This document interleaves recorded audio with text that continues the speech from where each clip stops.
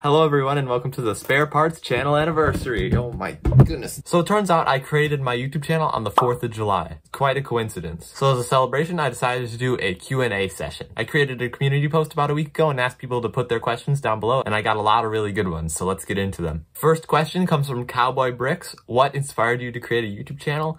And it's kind of a long story. So originally I wasn't actually planning on making a YouTube channel. I just wanted to get a YouTube account. This was because at the time, I guess July 4th last year, I was really into Pokemon cards. And all these Pokemon card YouTubers do all these giveaways and stuff, and you have to be subscribed and comment, and you can't do that without a YouTube account. So back then, I really thought that I could win one of those giveaways if I created a YouTube account, and I don't think I've ever even entered one of the giveaways because right when I created it, I decided I should just make a YouTube channel, and then I got into Legos again. It's weird, my interests kind of go in streaks. I'll go from Legos to Pokemon cards to Legos. It kind of just goes back and forth, but I've been into Legos for like a solid year now because of the YouTube channel. The next question comes from H. What's your favorite video you've made?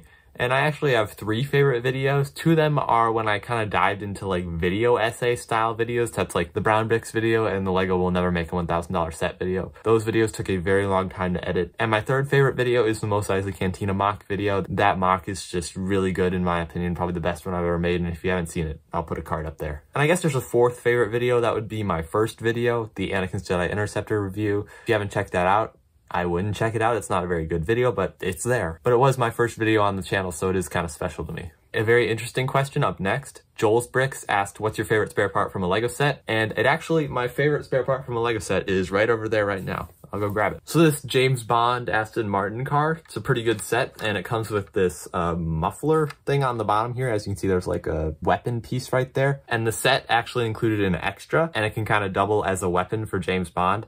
And I think that's super cool because Lego would not really include a weapon in the set, but you could actually use it as a weapon. Another of my favorite spare parts is definitely when you get like an extra lightsaber hilt in a set, because these can be pretty useful.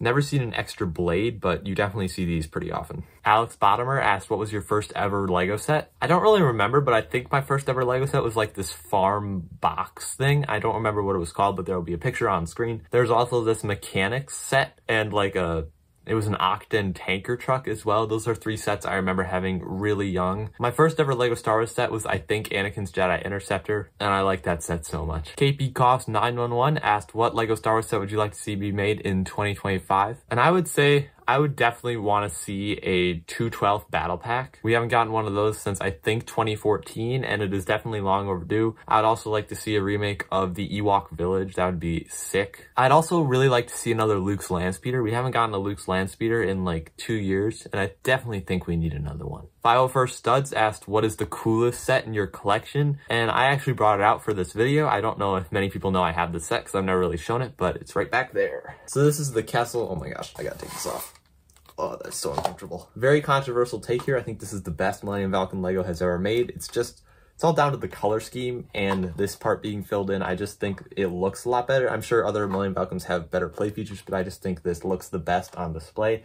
Something about the blue and white. I just really like it. This is also the most expensive set I have in my collection, and I think I got this in 4th grade. So it's been in my collection for a while, and it's pretty cool. Alex Bottomer also asked, are you homeschooled? I actually am not homeschooled. I go to public school. I actually think it'd be really nice to be homeschooled because then I could just work on this a lot more often and not have to go to school all the time, but I do go to public school. Joel's Bricks asked, if 10 monkeys and 2 cows got in a fight, who would win? I think the cows, because cows are heavier, so they could just like not fight. And eventually the monkeys would get tired and then they'd leave. So that would be an automatic victory for the cows, you know? I don't know. M. King L asked, what equipment do you use? Well, here, I'll take the camera for this one. Prop this up somewhere, probably over by that wall. That'll work, all right. So the main thing I use for propping up the camera in my videos is this tripod right here. Got it for my birthday, it's pretty nice. Bendy legs, top can spin. I like it a lot. I also use a light for my videos. I'll bring that down. As you can see, the lighting is pretty bad without it, but this is what the light looks like. And that's like all the equipment I use. When I'm recording a voiceover, I just speak really close into the mic. And the final question from Crimson Toaster, on a scale of 27 alligators to 46 elephants, how would you rate your first year on YouTube?